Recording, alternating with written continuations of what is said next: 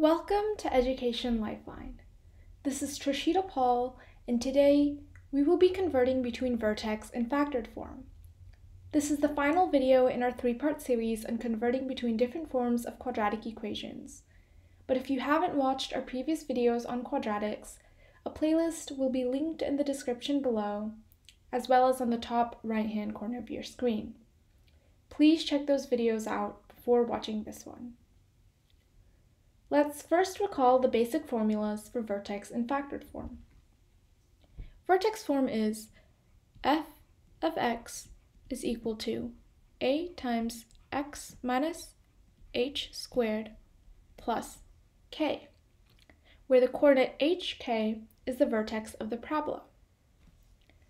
While factored form is f of x is equal to a times x minus r1 times x minus r2, where r1 and r2 are roots of the quadratic function. Now, if you don't remember the forms of quadratic equations or how to use them, we will have a specific video that goes in detail about the three quadratic forms, which we will link in the description below, as well as in the top right-hand corner of your screen.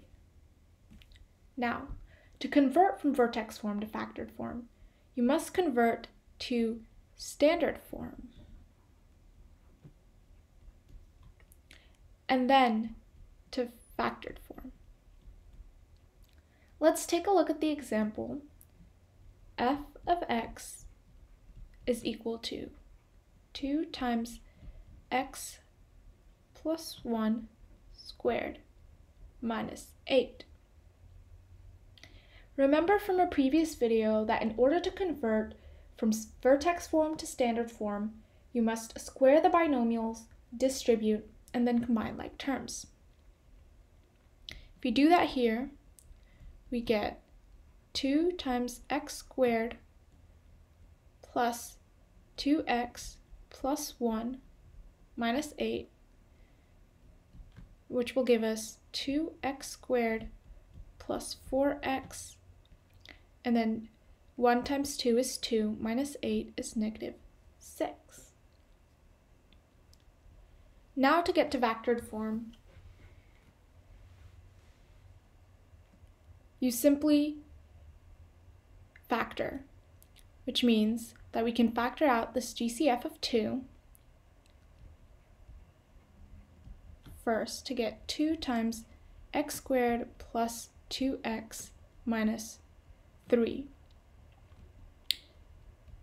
Now I can see, I can factor this further to get x plus 3x minus 1, and that is how you get from vertex form to factored form. Now, to convert from factored form back to vertex form, you must also convert to standard form before converting to vertex form.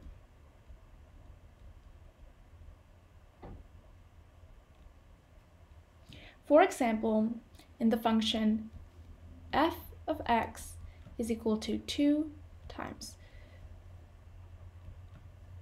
x plus 3, x minus 1, you can first multiply all the factors together to get to standard form. That will give us 2 times x squared plus 2x minus 3, which will give us 2x squared plus 4x minus 6.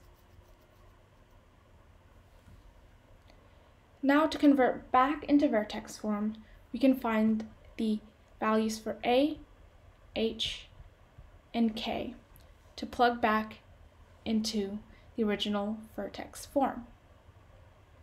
So as we can see, a is 2, h is going to be opposite b over 2a, which is negative 4 over 2 times 2, so negative 4 over 4 is negative 1.